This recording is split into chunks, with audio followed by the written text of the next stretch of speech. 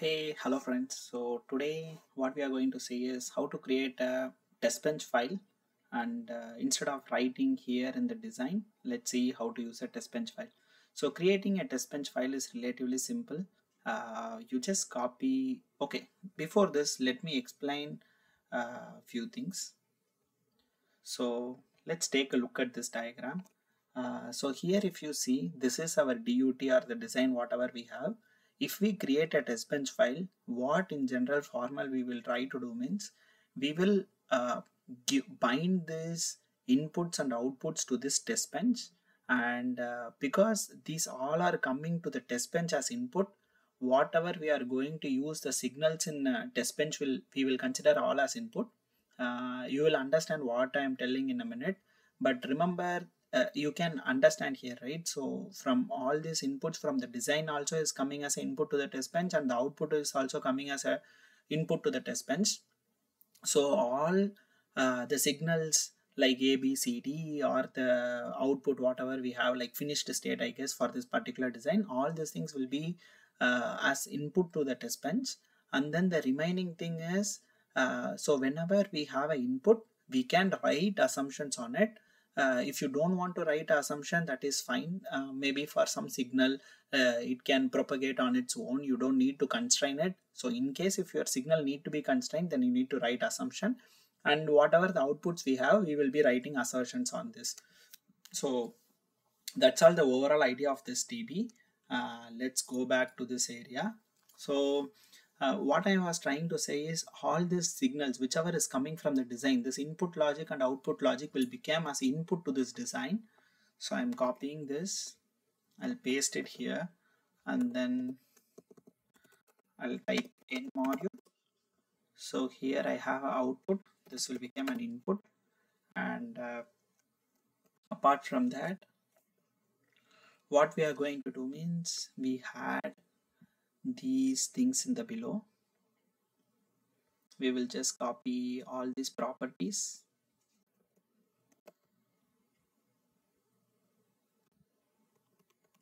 until here.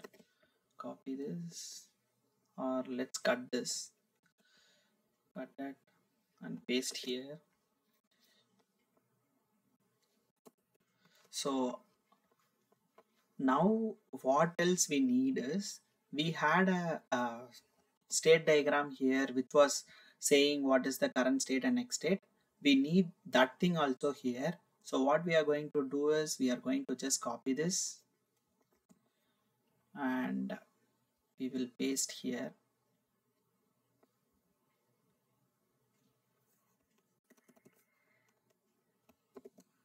And we need one more thing which might be logic 2 down to 0.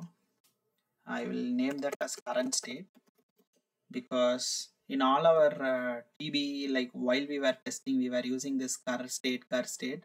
So in order to check, so if I don't keep like this or change some name, I need to edit this code here. So just for that purpose, I'm keeping the same name. And what we need to do is, then we need to tie this signal to the design signal. This is called probing in general. What we will be doing is current state will be equal to, this is our FSM, the top module name.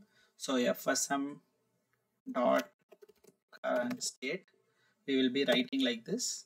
So, and apart from this, one more thing what we need to do is, there is a thing called bind statement. So this bind statement is nothing but it will connect the design signals, and our side of the signals, just it will connect it basically. For in functional verification side, you will be having something like DUT dot, and then we will include the dot of something, right? The same way here also we will have. Here what are all the things we have is FSM is our initially how you need to use this means bind, and then the design name, that is FSM, the top module name, that is FSM, and then the TB name we will keep this as FSM SVA, and FSM SVA we will write here also FSM SVA. And in case if you have parameter, you need to write like this parameters here, but currently we don't have parameters, so we are not giving anything. And then we need to name some thing to this, so I'm naming as FSM SVA DUT, something like this, or TB, whatever. So after this, we can just give dot star because all the names from there and here is same. If not, you need to give dot of this module, the outside module, which is like the FSM module name, and then here whatever the probe you are connecting it to, we need to type. But this should work.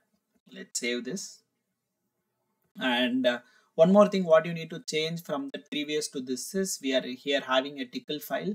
So this is a deadlock fsm.sv, which is already our design file, and this is our tb file. So we need to include our tb file also in the analyze statement, and then you need to give elaborate top fsm create related covers or whatever we need to have, and then you can test it. So previously, as I told just before this thing, whenever you create a TB file, remember to use assume statement on the inputs. Here on the inputs we have, because our input should be either one hot number or 0. So our inputs, we are using the assume statement to write this. And when you need to write definitely on the output signal. Here we have the finished output signals output check, and because this is an FSM, we need to check whether it is propagating from state 0 to state 1, state 1 to state 2, state 2 to state 3, like that. So for that, this property will be used, and I also gave this as a homework. And I have the like what to say, I have solution for that, which I will be attaching in this video. But in case if you want to learn this, this is how we will be doing that. And let's go back here to our area. So we saved this. So I have taught you in the previous video how to open this, but in case if you are seeing new for the first time, just remember you need to give JG and then the tickle file name and if you give, that will be working. I already opened this, so I'm just rerunning this. Let's see what it is giving an error.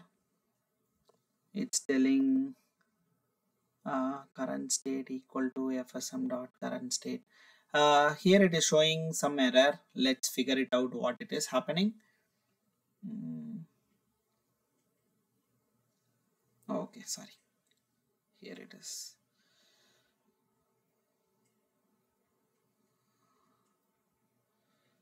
Our state will be what I gave here. This is FSM only, so it should work. Let me check with my solution code. Did I doing anything wrong? Oh, sorry. Yeah, I had need to give assign. I forgot to give that. That's the mistake. So because this is in the outside of like combinational block or always comb or always flip-flop block, we need to give assign statement. Sorry, I forgot that.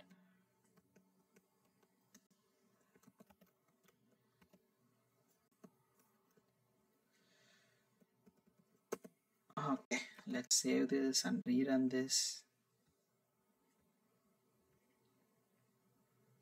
Okay, it's up and running. Let's click prove task. We can see that all these assertions are passing. And in case if you want to verify how to check, let's say we know from our current design that this we have at least in our design, what means I had to write here, keep output as finished state and it will be 1 only if it reach S3, which is like state 3. So this is our design says. That's how I designed it. So basically in my assertion, if we go back here, you can observe in this finished state assertion, what I wrote is if it is S0, then finished should be 0, and if it is S1, finished should be 1, like this we had written. Let's change, like from S2 we will think we will see whether finished became 1 or not. So in case if we try to achieve this, both both our both our assert and cover should fail, because cover will not be able to cover this because of the reason it will not be able to understand that, and it's not possible also. Let's see that. Sorry. Prove task, it will try to prove everything. Yeah, there is a failure. We change the code. Let's see what it is expecting. In case if we see here in the assertion, we told the finished should be high, so it is telling it I'm expecting it to be high, but it is low. And in case if you want to understand why it is becoming like this, you can click this add y signals, then it will show from S0 to S1, it is showing the current state, and then y, if we click, it will show because of what this thing is happening. So we can analyze this using this. And as I told you, the cover cannot be covered because according to our design, finished state cannot be high when it is in S1 or S0 or S2 and init. So that's why it was failing. And this is how you need to create a test bench. I have attached I have written like multiple assertions using the same method, like where I used the same property in order to create multiple things. FSM stay we can check, and then FSM output check, FSM state change we can check. These are multiple different kinds of assertion which you can work around and play. I'm attaching these things for you in the comment section, which you can try. And that will be all. Like I also created an EDA playground link where you can check this. So I will copy and paste this EDA playground link in the below. In case if you want, you can use this for your studies. Thank you all. I hope this lesson will be helpful for you all. And let's see in the part 3. So what is expected in the part 3, right? So here I told there is a dead state in this FSM. And in case if you have a dead state, how to verify this dead state is a question. This question we will answer in the next part. And we can say that it went to S0, and then we can try like whether it is going from S1 to S2 or not, but the functionality doesn't even say that. So what in general in functional verification side, or what as a verification engineer we will try to do, we will try to test the functionality. But when you are trying to test the functionality, I don't even need to write whether it is going from S0 to S1, S1 to S2. I don't need to write, because it is telling from S1 to S1, S0 to S1 it will go, and from S2 to S1 it will go, we had told. But we never told that it need to come out of this, right? So it is not possible for us. We won't be checking this. So how to identify these dead states? There is a methodology within the formal verification tool, which we will be understanding tomorrow, and we will be learning like how to do deadlock and live log test in the next video. And thank you all. We'll meet you in the next video.